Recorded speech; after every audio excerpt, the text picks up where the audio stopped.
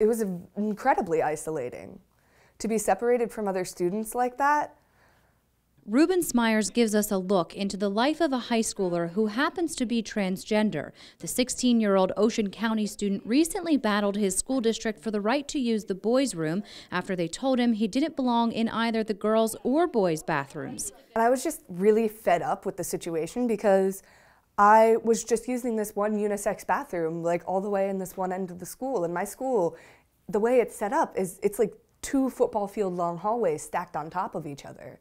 So it was incredibly inconvenient. So he took to the internet, starting an online petition. I posted it on Facebook and I tweeted it a couple times, and it was just gathering so much more momentum immediately than I expected it to. He says the problem really came to a head before a big choir performance when he was notified he couldn't use either of the dressing rooms with the rest of the students. I was sitting on the ground in the hallway, trying to do my math homework.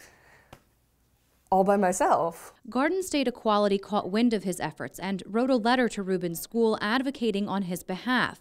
The administration eventually came around. Andrea Bowen says although it's buried, both New Jersey and federal laws are clear. It also says explicitly, even in the case of sex-segregated facilities, people need to be able to use facilities based on their gender identity and expression.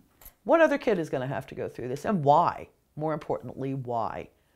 It's tough enough in our culture for a kid to come out as gay or bisexual and transgender. If we can all learn and educate ourselves, which I think is the most important thing we can do, we can grow from those things. At Rowan University, gender-neutral bathrooms are popping up all over campus. 3 locations so far, with more on the way. Anyone can use them. It is incumbent upon the university to create that environment where all people feel safe and all people feel included.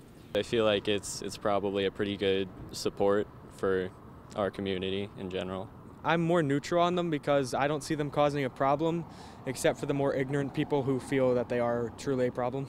So what is the difference between an all-gender and a unisex restroom? Advocates say it comes down to identity. Gender is the way an individual identifies themselves, while sex is the genetics with which they were born.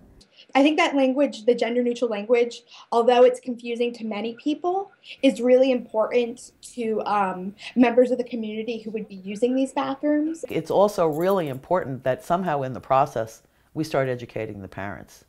Because instead of raising the kid you thought you were going to have, raise the one God gave you.